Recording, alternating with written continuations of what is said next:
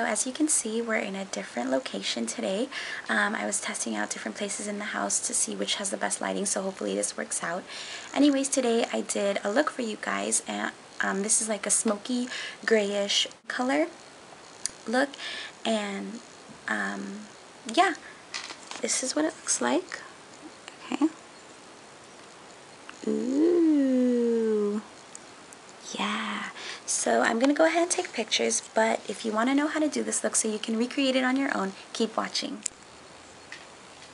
Okay, so I'm not going to use primer because I'm going to use my Benefit Creaseless Cream eyeshadow liner, and this one's in Recess.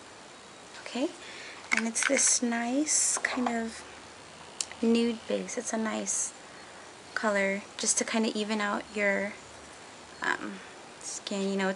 It's a good base, and since I'm using this, I don't have to use primer. And the reason I'm choosing to do this one instead of primer today, just because the color, the base color that I'm using is kind of light, and I want it to stand out more, and that's why I'm using this. So it kind of makes it pop out even more. Okay, so it doesn't matter, just put it all over.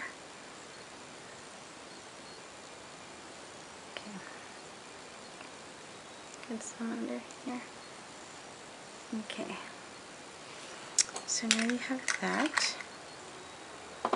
You're just gonna take an any all over shadow brush. Okay, and I'm using my NARS Duo eyeshadow. This one's in Taiga. Okay, and it's a duo eyeshadow, and it has like this gold frost color and like a pewter grayish color, and they're both shimmery, but they're really, really nice. I'm loving this duo right now. Okay, so I'm just going to take some of this. Okay, and then you're going to put that all over your lid. Just go like this. It's okay, since it's really light, you don't have to worry about going overboard, and the shimmers aren't too dramatic or too out there, and so you don't have to worry. Okay, just kind of blend up because you don't want any harsh lines. Okay, so you have that base right there. I don't know if you can see with this light because it's really bright. Okay, next I'm going to take a different shadow brush. It's kind of thinner, and I'm going to go ahead and take this color. Okay, I'm just going to do one swipe, tap off the excess, and then you're just going to put this in the crease and use this color to define the outer V.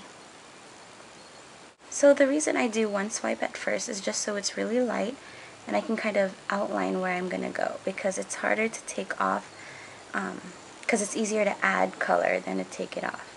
So see how light it's coming on first, and that's good because I just want to kind of trace it so I know where I'm going. Okay, so I take a little more. Don't want to tap off any excess. So you're just gonna keep building on that color. Just keep building on it. Okay. Just think it's easier to add than to take away. That's why we're doing it layer by layer. Okay. So this color just lines it right there. See how gorgeous this color is? I love this color. Okay. So you're done with that. You're just going to take the one use the brush that you used to put the base color on and kind of just blend that out. It's a fluffy eyeshadow brush, so it's also good for blending out the harsh lines. So you want to just clean it up a bit. Okay, that's what it looks like so far. Now, I'm going to take, just to give it a little bit more, you know, color and something different, I'm taking Haux, and then I'm going to take that same brush that I I applied that gray color. I'm just going to clean it off a bit so I don't mix the colors. I'm just going to take one swipe of this. It's a nice brown color. It's not showing up very well, but it's a nice brown color. I'm just going to take one swipe of that, and I'm going to put that on top of the gray color, kind of lining the top of that, like so. Okay. And you're just going to do slow strokes back and forth like this, and that'll blend it out. Okay.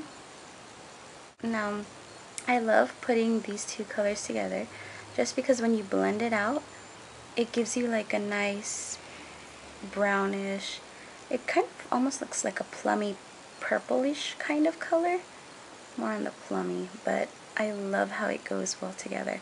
You wouldn't think of putting these two together. Well, I didn't think of putting it together, but then I tried it and it looks really nice. I don't know if you can see. Oops, can you see? There. I don't know if you can really. I'll take pictures, but it goes really nicely. If you can see it. Okay. And see, it blends out, and then you're going to take a fluffy brush and just clean that out. Clean the edges. Okay. So now we're done with that, and what I'm going to do next is for highlight, I'm going to take a quad that I made on my own. I'm going to take this color right here, which is Yogurt. It's a nice light pinky lavender color. I'm just going to get some, and that's going to be your highlight. So you're just going to put that all along the brow bone.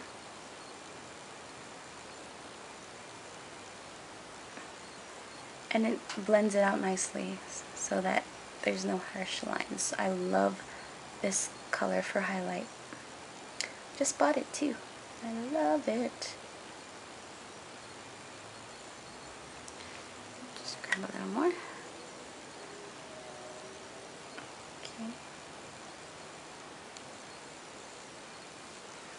Okay. And that's all. So I'm done with the eyeshadows. Now I'm just going to take my CoverGirl exact liner. Okay, and I'm going to line my eyes.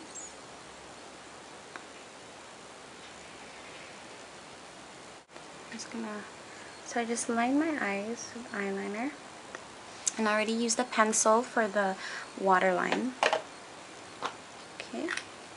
And you are done. So that's the look I have. I hope you guys enjoyed. I already put blush on my cheeks. I'm just using MAC's Gingerly Blush. And on my lips is my Maybelline's Barely There lipstick.